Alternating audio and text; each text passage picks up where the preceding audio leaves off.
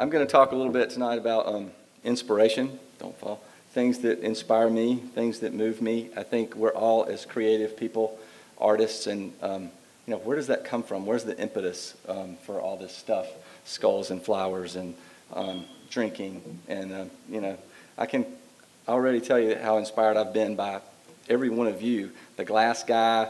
I have tattoos. I drink. It's been pretty incredible. So, go ahead.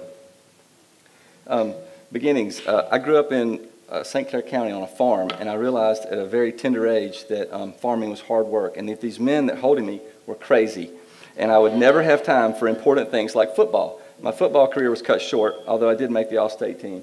My mother saw something in me about drawing, and pretty soon I was going to watercolor classes on Tuesday and missing football. Picasso. So I'm here to talk about inspiration instead of perspiration. Some heroes of mine, Picasso, from the time I started studying art, he said, every child is an artist. The problem is how we remain one once we grow up. Picasso remained quite the prankster and playful-natured man all his life, but what I love about him is he continued to evolve. Carlos Scarpa was a great architect. I've realized that many of my heroes were moderate scoundrels. Scarpa was so rebellious he refused to sit for the architectural exam, and so he never actually became a licensed architect. But as you can see, he was a master of form and space. And he created a place, a cemetery called Brion Vega, and he said it was a place for the dead and it was a garden. Like, who says that? Voicy, Charles Voicy, when I discovered him, my whole world changed in terms of how I sort of perceived architecture, and he's just been a great influence on me. He sandblasted all of the sort of BS off of architecture. Like, this is a board-formed concrete house, but with traditional lines to it, which I still love. Other things, buildings, Sagrada Familia. People ask me, what's my favorite building in the world, and this is my answer. It's mind-boggling in its conception. It's epic in scale. It's been under construction since 1882, and it still has about 25 years left to go.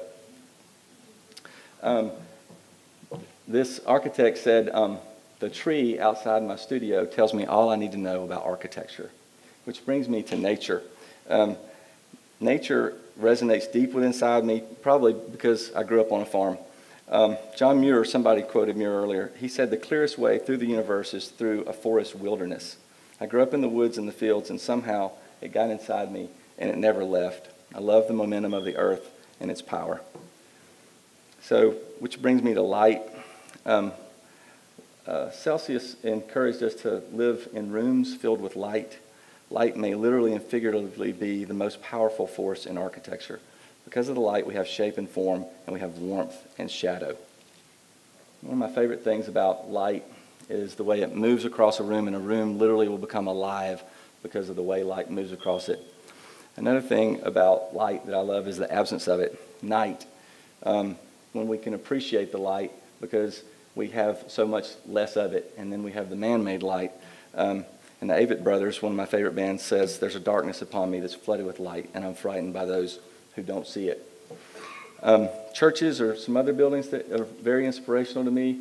Here you see like the Gothic, this nave with this heavy eternal solidity to it. It's been there 500 years and something echoes in my heart. And then you've got this other one that's the same lines as the Gothic one, still the same lines, but totally translucent and transparent, so the light can flood through it. Barns are one of my favorite pieces of architecture. These are what we call the warrior poets of architecture. They're comfortable in who they are, and though humble, also simultaneously regal. They don't apologize for their bucolic and agrarian trappings, but are majestic in their rugged simplicity. The bottom one is actually a barn frame that we got from Pennsylvania and turned into a house. Bars, I did mention drinking. Like churches, bars are wonderful places to congregate. It's just a different kind of spirit being experienced. Probably more business deals and legal issues are sold in bars than any other place that we have. I love the cozy nature of a good bar. This is Gramercy Tavern in Manhattan, and then the other one is actually my office that I designed to feel like a bar in texture and coziness. Texture in materials. I'm stimulated by the characteristics of materials, the rough, the smooth, the sleek. Louis Kahn said, all material in nature, the mountains, the streams, and we, are made of light which has been spent. This crumpled mass casts a shadow and the shadow belongs to the light. Stone is a huge material in my work. This is a project that we're doing up in North Carolina right now. You can see about 12 different kinds of stone in there. There's barnstone, there's brick, there's mortar, there's smaller stones. I keep a bunch of smaller little rocks around my desk and in my studio. That's on the bottom left. It's just something amazing about stone for me. Stone is great, but inside there should be kind of another gear that happens. It's much like getting to know someone better. The exterior tells a story, but the interior always tells the truth. Coco Chanel said, "I look for the woman in the dress. If there is no woman, there is no dress." And something about interiors to me speaks of that whole quality. This is actually our studio.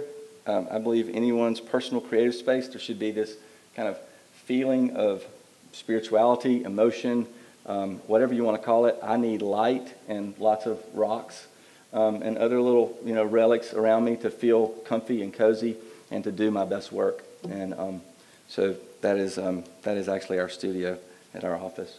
Out of all that, we create roof lines, and all these rocks and sunlight experiences form ideas and dreams.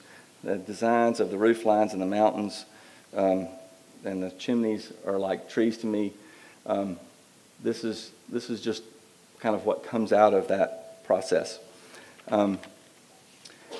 In the sketching and the artful part of it, you have the idea, and then comes flowing out of the end of the pencil this thing. You don't know what it is at first. It's magical. It's amazing. If you've got a paper plate nearby because you're having a picnic with some wine, then you draw on that. If you've got the back of an envelope, then you draw on that. And then what comes forth from that is built work. And whether this is Alice Beach over here on the left, and this is a project that we're building right now, a little construction photo, and then on the right, that is actually up in North Carolina on top of a mountain. But it all came from that inspirational moment in the sketch. Travel is, I don't know anything more important than travel for inspiration and kind of getting out of your normal scene, going to new places, seeing how other people live. On the bottom right, this is our entire firm, and we all went on a trip to Barcelona together 2 years ago so we could all share that magic of travel. So we're all on a journey. Of all the other things I would say about inspiration or the art of being inspired, I would talk about music, I'd talk about Louis Kahn, I would talk about words and their power. We're all on a journey separately and together. And I'll leave you with one last word from Coco Chanel.